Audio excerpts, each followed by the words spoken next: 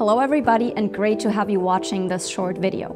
Today we'll be unboxing our Infineon PSoC 6 Artificial Intelligence Kit, and I will show you how to get started with it. We designed it for you to build great machine learning models easily and fast with Infineon hardware and our software offering. At the size of only a cracker, it is your perfect partner for data collection in the field and easy prototyping. The box contains the kit and a getting started card. Scanning the QR code will get you to the getting started information. You see that the kit itself is very small with a form factor of only 35 × 45 millimeters to make in-field work easy.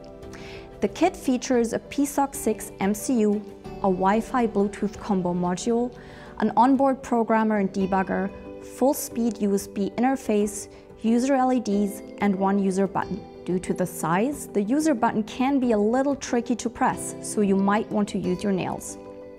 The kit provides various sensors such as the 6-axis motion sensor, a magnetometer, a barometric pressure sensor, radar sensors, microphone, and accelerometer for data collection and creating machine learning models. To get started, you will need to install our machine learning development tool ImagineUp Studio and the Modus Toolbox software ecosystem. In this unboxing video, we will focus on getting started with the kit and the machine learning development tool ImagineUp Studio. To get started, you simply connect the board to the laptop or PC through a PSoC 6 USB connector using a Type-C USB cable. In the next step, open the ImagineUp Studio software, and the kit comes pre-programmed with a data streaming protocol which will enable you to collect data through the accelerometer or the microphones.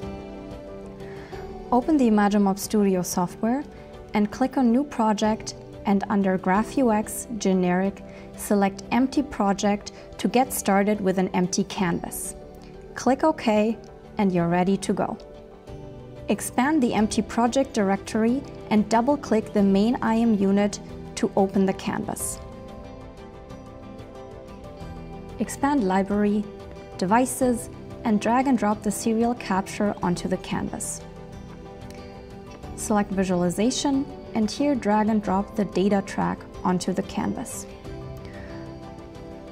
Go to the serial capture and properties and select the USB serial device port.